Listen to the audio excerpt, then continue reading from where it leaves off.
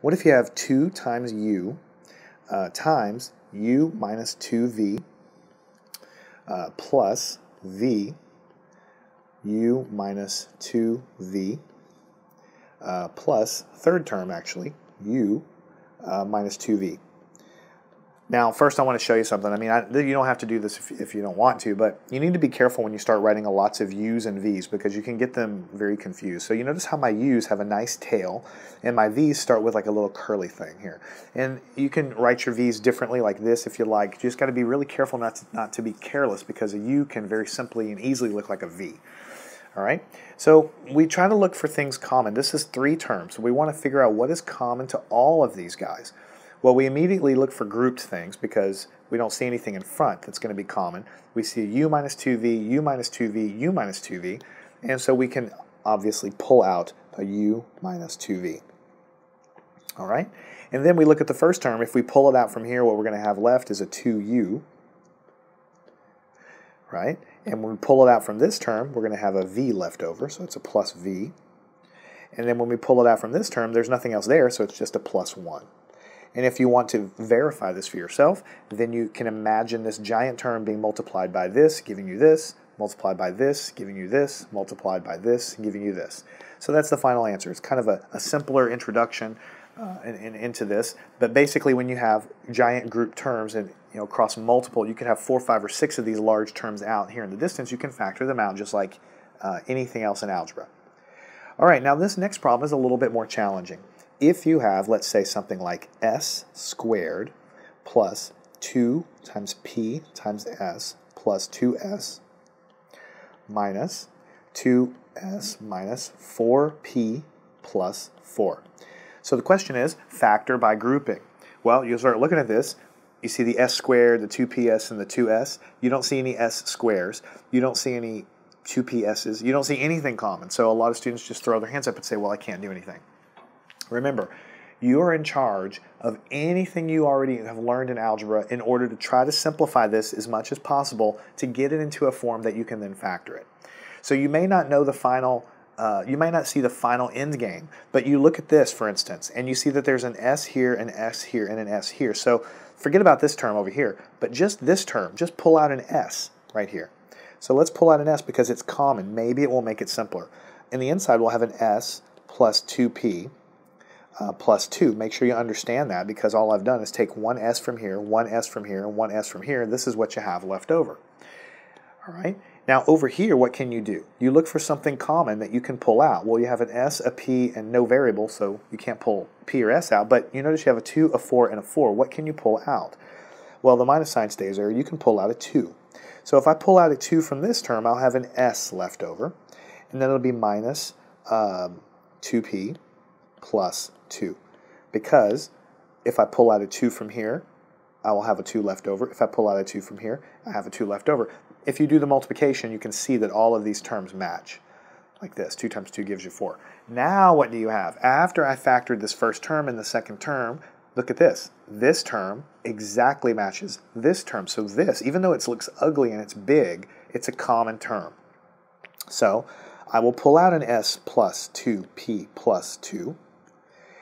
All right, when I pull it out from this first term, the only thing I'll have left is an s. The minus sign will come along for the ride, and when I pull it out from this term, all I will have left is a 2, just like this. So I have s plus 2p plus 2 times s minus 2.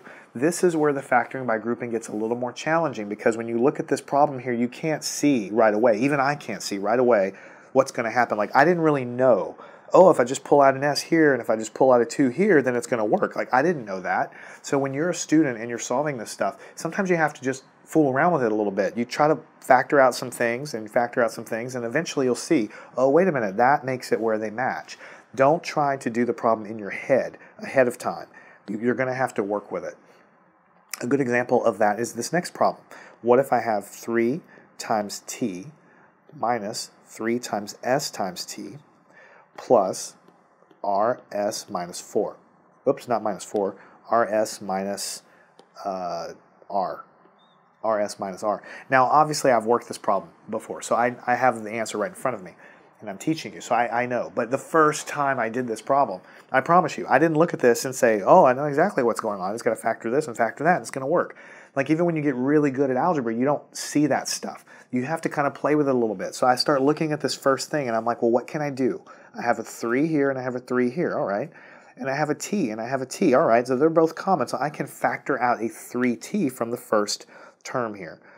3t, and then on the inside, all I'm going to have is 1 minus s, right? Because when I factor from here, it's a 1. When I factor the 3t here, all I have left is the s, right? And then I look over here on the other side. What can I factor out of here? Well, I see an r that's common.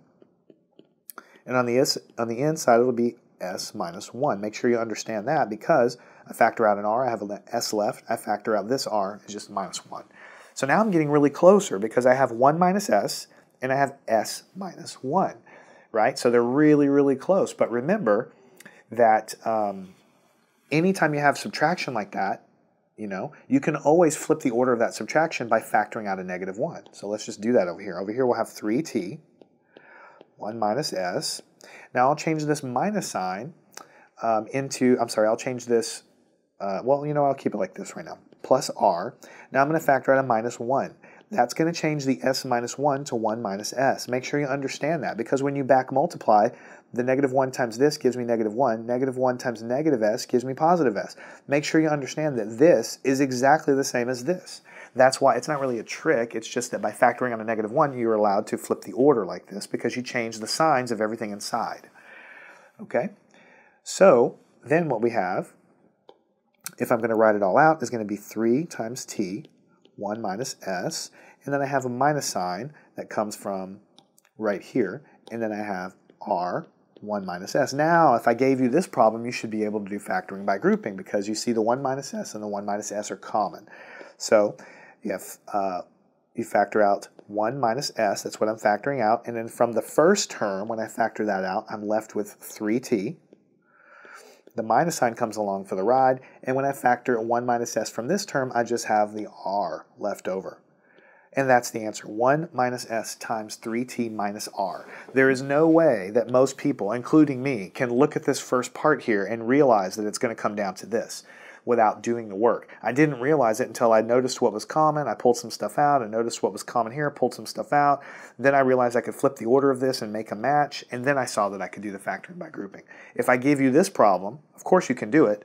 Many times you have to do some initial work to get there though. All right, we're going to do one more problem in this section.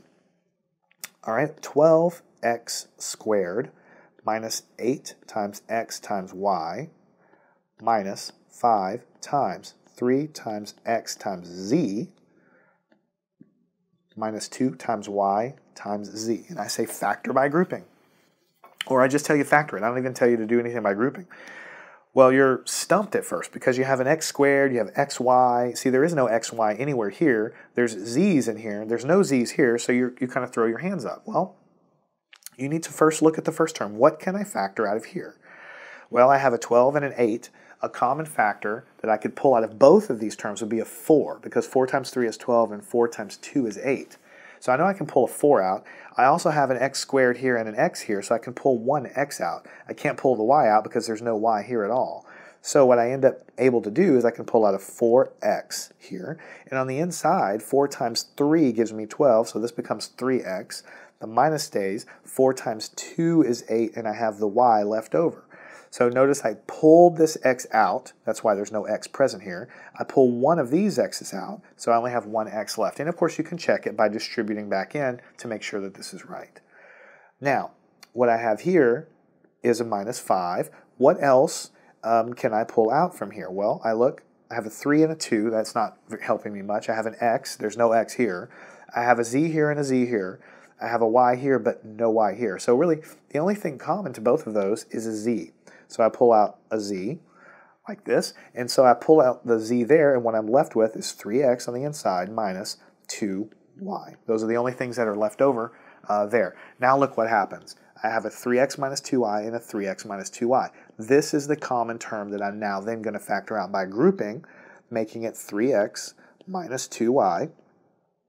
And then what do I have left? When I factor it out of this term, I'm left with 4x.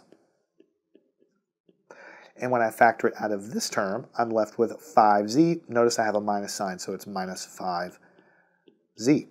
And there you go. That's the final answer. 3x minus 2y times 4x minus 5z.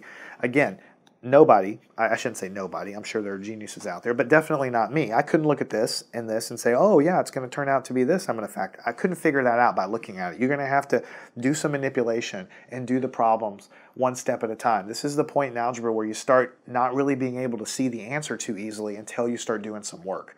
And most problems from here on out are going to be like that. So make sure you understand this. Follow me on to the next section. We'll get a little more practice with this concept, and you'll get some solidification of your skills along the way. Learn anything at mathandscience.com.